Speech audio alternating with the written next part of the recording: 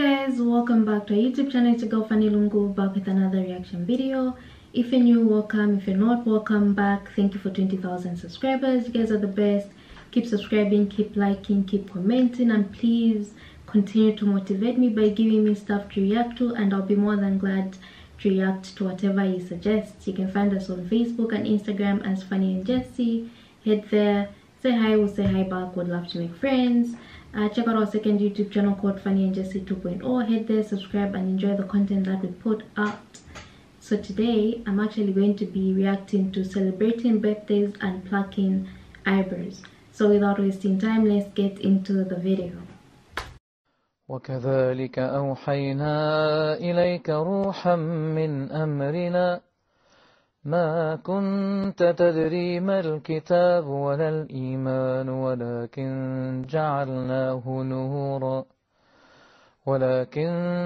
جعلناه نورا نهدي به من نشاء من عبادنا وإنك لتهدي إلى صراط مستقيم صراط الله الذي له ما في السماوات وما في الأرض ألا إلى الله تصير الأمور.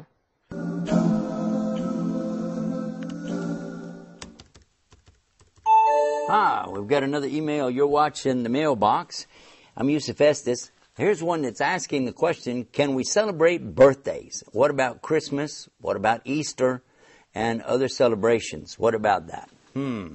Well, first of all, in Islam we know that everything regarding worship of Allah is dictated by Allah and His Messenger, and we must not add to or take away from what's been said about that. In the matters of the life, though, just daily life, we're free to do whatever we'd like to do except what's totally forbidden for us. If something's forbidden, then we mustn't do it. So let us now examine exactly what we mean by celebrating a birthday. When someone is born, who did all the work? The mother. Who's the one that carried the child inside of her, and who's the one that went through the labor pains, and who is the one that raised the child up? So if anything should be celebrated, it should be celebrating the mother for her hard work and her efforts. Also, another thing, when you talk about birthdays, would you be talking about the sun calendar, which is now associated with the Christian religion, or would you be talking about the lunar calendar, which is associated with the Jewish and the Muslim religion?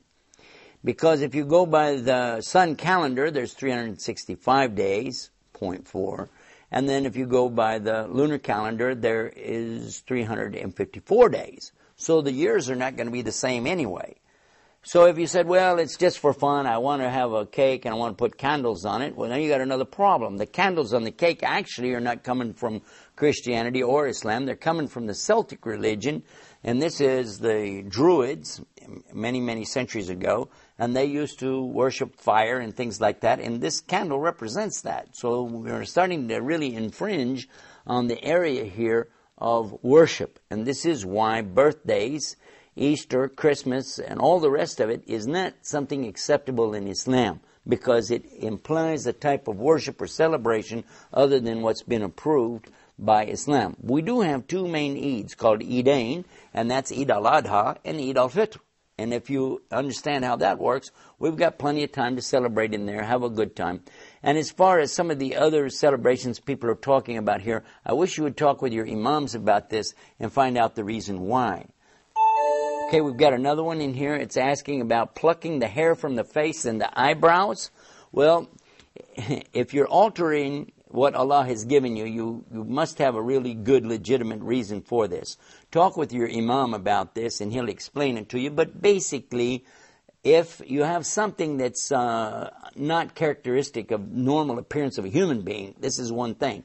But if it's just to beautify yourself, to show off, to attract attention, that's absolutely haram, because you mustn't be doing that to attract the unwanted attention of these men and so on. Well, anyhow, that's it for the mailbox. Don't forget to visit our website, islamnewsroom.com, where you can type in keywords and get more of this. Till next time, peace. Assalamu alaikum wa rahmatullah. Very interesting video. Birthdays actually follow a few 1 or 2 Muslim women YouTubers, and they actually celebrate their birthday. I've seen them celebrate their birthday, their husband's birthday, and I don't know, so birthdays are okay, but other celebrations like Easter and whatever they asked about is not, I guess. I'm guessing from the way he answered this, because he keeps sending people to their imams, meaning he wants them to go to those people to figure out as to why they don't celebrate those things, which is understandable. And I love what he said. It's a mother that gets to carry the child for 9 months. It's a mother that gives birth.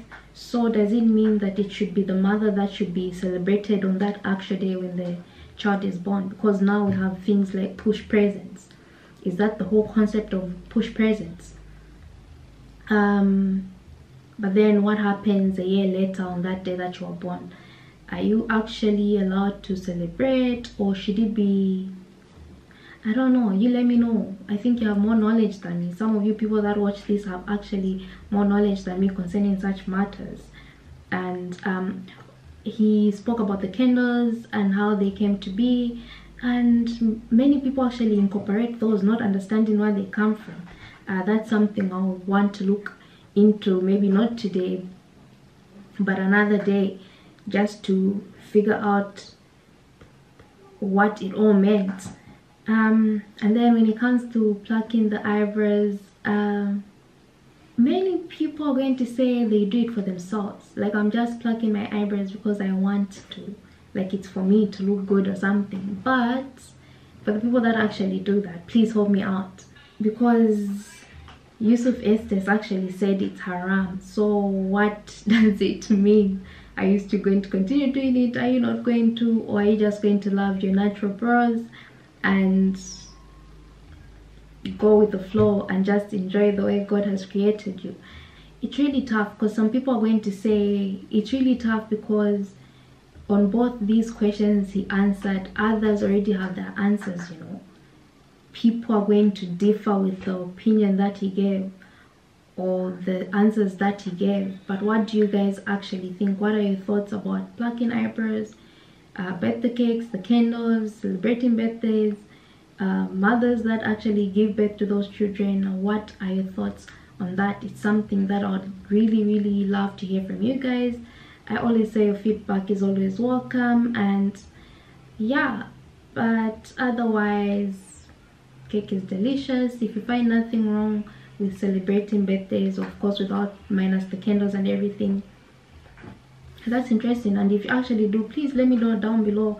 And for the ladies that have learned the art of shaping the eyebrows or plucking them, I mean, they really look good. I really can't judge because I suck at makeup and everything else, but they really look good.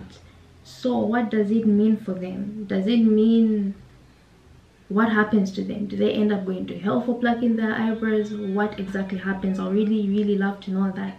Let me know what you guys think. If there's anything you want me to react to, drop it down below and I'll be more than glad to react to it.